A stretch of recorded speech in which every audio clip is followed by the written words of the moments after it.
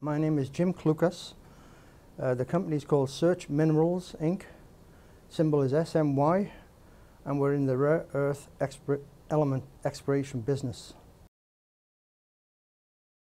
We are focused on southeast Labrador, where we've staked a belt 138 kilometers long, 10 kilometers wide, with multiple targets. Our flagship is in that belt. It's in the Fox Harbour belt. It's called the Foxtrot. We've done 3 drilling campaigns on it now, and we've got 9 million plus indicated of TREE plus yttrium, and 5.2 of the same TREE plus yttrium at 0.8%. Well, first of all, southeast Labrador is very depressed. It's a series of small towns that used to be fishing hamlets, and there's no industry at all there now. So, one thing about mining, it's just like real estate: location, location, location.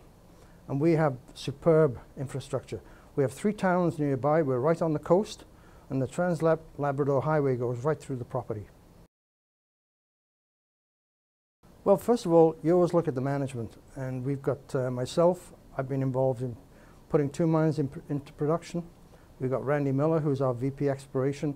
He found the Strange Lake, or drilled the Strange Lake property for Iron Ore Company in the 70s, and that's now controlled by Quest. He's arguably the foremost scientist in rare earths in the world. On the other side, we have Dr. David Dreisinger, and Dr. David Dreisinger is a chair of hydrometallurgy at UBC. And he's a well-known international consultant in all aspects of metallurgy, hydrometallurgy. Well, today we announced a $1.2 million private placement, and that's basically a bridging mechanism so that we have working capital now.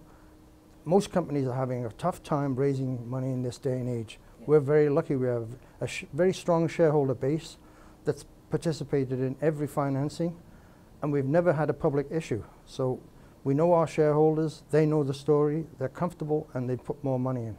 So it's a continuation of what to look for. In rare earths, what you're looking for is heavies, and we are blessed that our deposits in southeast Labrador are skewed towards heavies.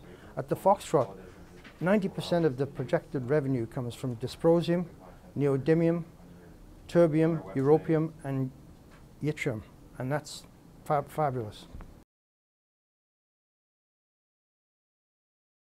Look for commodities that are in demand and will be in demand with good prices.